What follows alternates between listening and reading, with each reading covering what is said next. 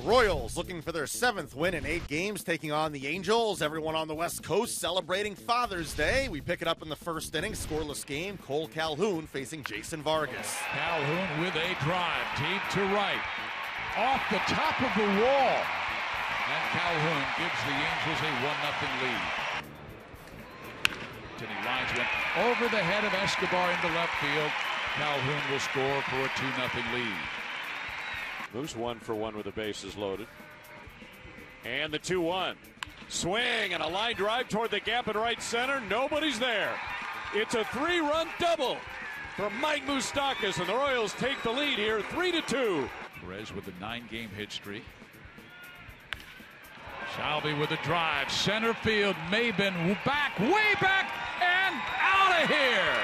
A mammoth blast by Salvador Perez. Salvi is on fire. Happy Father's Day, Salvador Perez.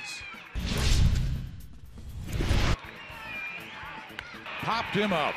Hosmer, foul territory. Jason Vargas with a quality start. The Royals still lead by 4. The Royals win for the 7th time in 8 games, taking out the Angels 7-3. Salvador Perez 2 hits and 3 RBIs. He extends his hitting streak to 10 games. Jason Vargas wins his 5th straight start, allowing 3 runs in 6 innings.